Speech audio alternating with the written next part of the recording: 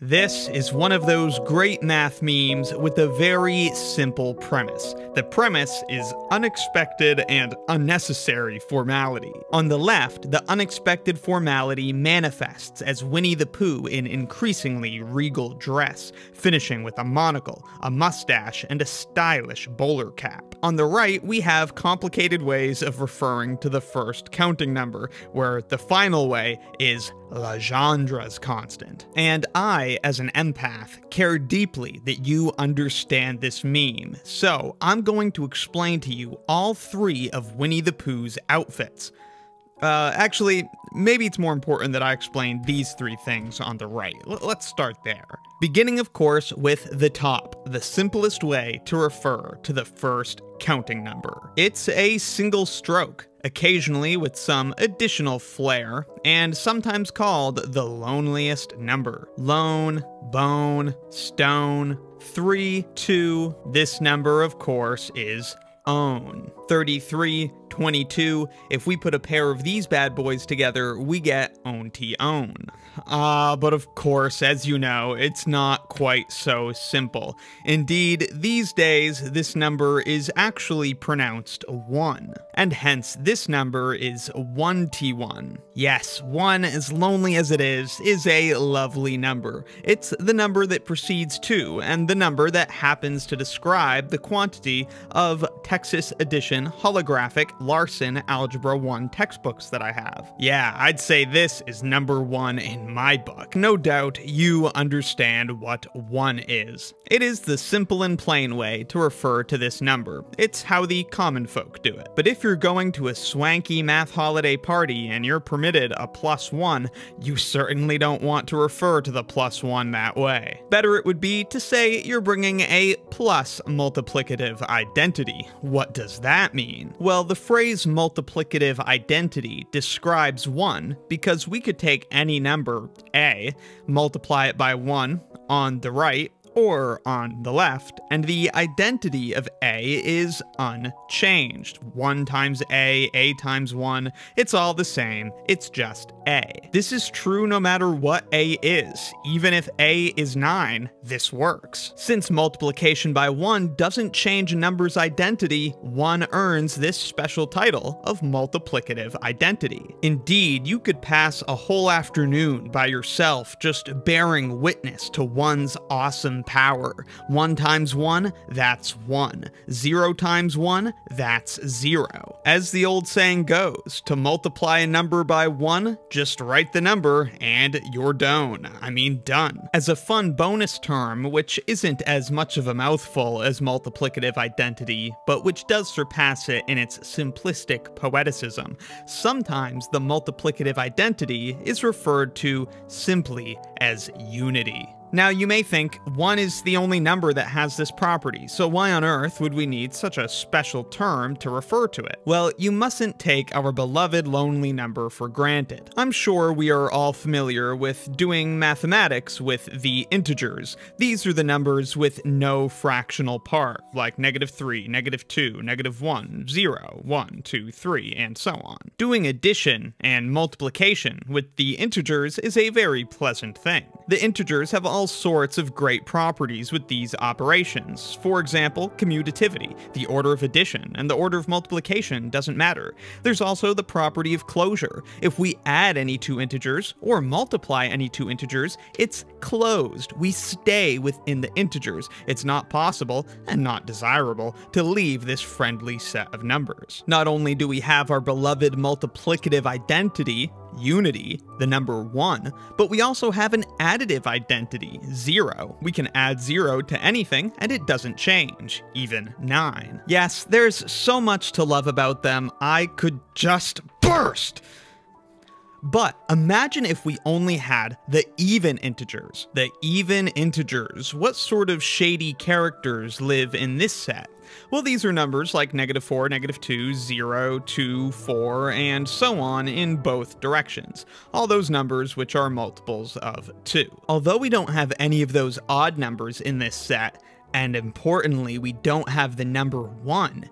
This set still satisfies so many of those great properties with addition and multiplication. Indeed, this set of even integers satisfies commutativity for both addition and multiplication. Just writing out what this means for addition, the order of addition doesn't matter. A plus b, that's the same as b plus a for any two even integers, a and b. The set of even integers also satisfies associativity for both multiplication and addition. This means, put simply, that grouping symbols won't change the value of an expression. Writing that out with addition, it means a plus parentheses b plus c is the same as parentheses a plus b plus c for any three even integers a, b, and c. These two properties should be obvious. It's just an inherent fact that addition and multiplication of real numbers works this way, whether we're only looking at even numbers or all the numbers. Other important properties can't be taken for granted though. For example, the property of closure. If we add two odd numbers, like 5 and 5, we get 10, a number that isn't odd. However, the set of even integers doesn't have that problem. If we add two even numbers, a and b, the result is even. This is because even numbers have to be multiples of 2, so if you add two of them together, you'll just get some other multiple of 2. And of course, the same is true for multiplication. The product, a times b, of two even numbers, a and b, is even. When we're considering the addition and multiplication of even numbers, we also have the familiar distributive property. This tells us how multiplication interacts with addition. A times b plus c is equal to a times b plus a times c. Multiplication distributes across the addition. This is true for all real numbers, so of course it's true for the evens. But then finally, do we have an identity in the even integers? Well, yes, we do have an identity. We have an additive identity, 0. We have this number that we can add to any other without changing it. But we don't have such a number for 1. We don't have a multiplicative identity in this set. However, because the set of even integers satisfies all of these properties, even though it doesn't have a multiplicative identity, it's what we call a ring. A ring is a set of objects, in this case the even numbers, endowed with two operations called addition and multiplication that satisfy these properties. In our case, addition and multiplication were commutative, but in general, to be a ring, it's only addition that needs to be commutative. Both operations, though, do need to be associative. But here again, those words I used. A ring is a set of objects endowed with two operations called addition and multiplication. All sorts of things can be a ring. This is a fairly familiar example because it's a ring of numbers, and the operations are familiar addition and multiplication. But we could also have a ring of functions, where the operations are function addition and function multiplication. We could have rings of sets, rings of polynomials, rings of matrices. They're all a collection of objects that, with the right pair of operations, behave very much like our familiar set of integers with our familiar and beloved set of basic algebraic properties. Now, I should mention some authors will insist it's not a ring unless it has a multiplicative identity, which may or may not be one, depending on what the ring is. If we have a ring of matrices, for example, the multiplicative identity would be what we normally call the identity matrix. Regardless though, call it a ring, don't call it a ring, the point is there are interesting algebraic structures worth studying that don't have a 1 to call their own. That's why not only is 1 called the multiplicative identity, but it is an honorable and noble title to wear. And at last,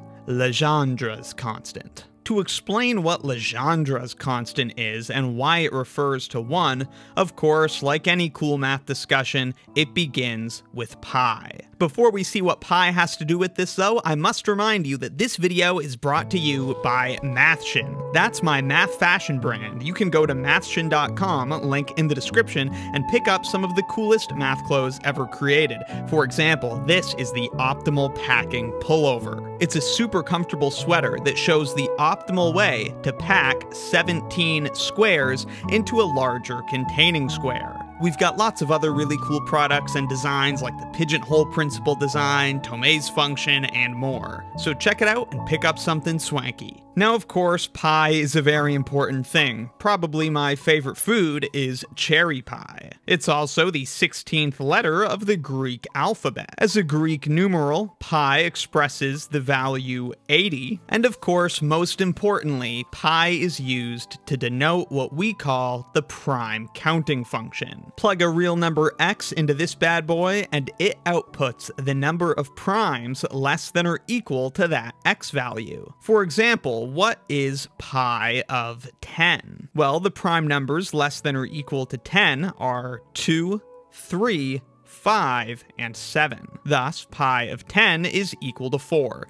There are 4 prime numbers, numbers only divisible by 1 and themselves, which are less than or equal to 10. As another example, pi of 100 happens to equal 25. There are 25 prime numbers less than or equal to 100. Of course, mathematicians care deeply about prime numbers, and so too care deeply about the prime counting function. But since primes are so mysterious, the function that counts them is as well, and mathematicians would love a great way to approximate values of the prime counting function. I know what pi of 10 is because I can just count the primes one by one, same with pi of 100, but I don't have any nice formula for finding what pi of x is for any given x value. The French mathematician Adrien-Marie Legendre was interested in this prime counting function, and so in 1798 he offered up a conjecture for approximating this function. X divided by a log x minus b, where a and b are constants, and this is the natural log function. Legendre supposed that for very large values of x, this may be a very good approximation for the prime counting function. But he warned the exact determination of what a and b should be to optimize this approximation would take the finest analysts. Like I said, this conjecture was made in 1798 and it was written in one of his books, but in 1808 he released the second edition of the book, in which he had settled on some values for a and b. A, he had concluded, was equal to 1, and it's b that would come to be known as Legendre's constant. And in that 1808 second edition, he had an approximation of b as about 1.08366. He did not assert this as a final value for b, but just a conjectured value. So at this point, we're still not sure what b is, but a is settled, and so Legendre's conjecture here is written as this, where of course a is 1 and so does not need to be written,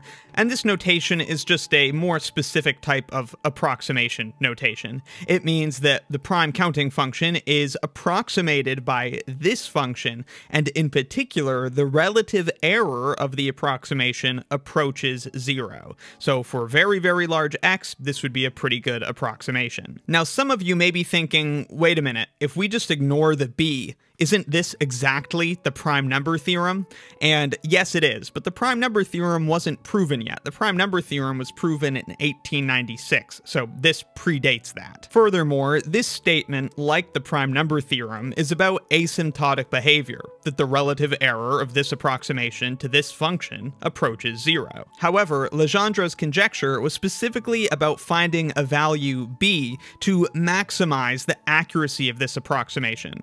It doesn't matter what b is, in the long run b will be small relative to the other numbers, so the asymptotic behavior of this function is not affected by b. However, it still does affect the accuracy for any given value of x. So keep in mind, because the prime number theorem hadn't yet been proven, the whole idea of this approximation at all, not just the b, was still up in the air. Anyways, if we treat this for a moment like an equation, and do some basic algebra to solve for b, multiply both sides by the denominator, divide everything by pi of x, move the log x over, and negate everything, we find that b, if it exists, would have to equal the limit as x goes to infinity of log x minus x divided by pi of x. Of course, we have x going to infinity since this is a statement about asymptotic behavior, also sometimes called long-term or end behavior. And based on prime number tables at the time, Legendre had good reason to believe in his approximation of about 1.08366. Just look at this plot, for example. What we see here in red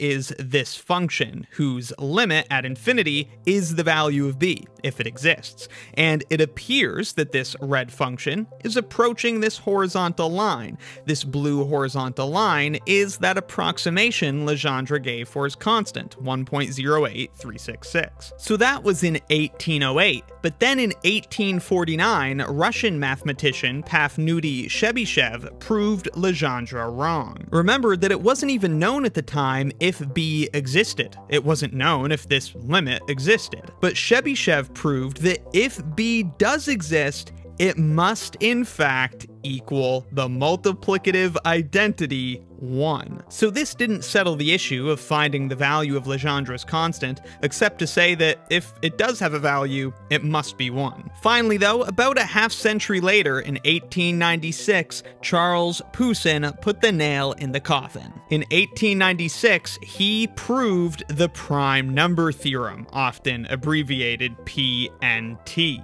That theorem states that the value of the prime counting function is well approximated by x over log x. The relative error of this approximation approaches 0. Another way to think of it is the ratio of this approximation to the prime counting function approaches 1. Now, Charles Poussin, having the prime number theorem under his belt, coming back to the issue of Legendre's constant, was like a shonen protagonist returning after a training arc, and it was easy for him to prove, as a corollary to the prime number theorem, that indeed Legendre's constant b is equal to 1.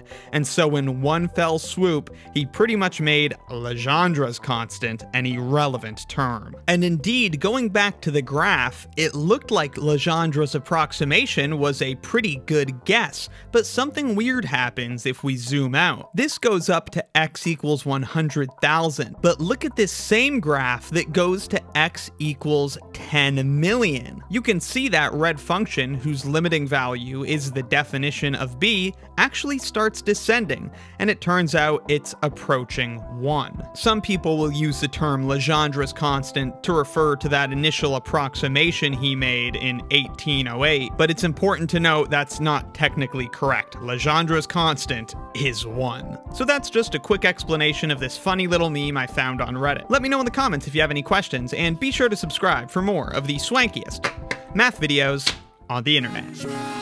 I'm unstable, I'm feeling hard to keep the cable cut and untucked the table. If Texas Instruments don't reply, well, I think this time it might be fatal. Wish to sell my own fake, cause I'm jaded. Hate the odds that I calculated. Press and pull and pray and push it all the way through the whole blue planet faded. Psychosomatic habits, why you so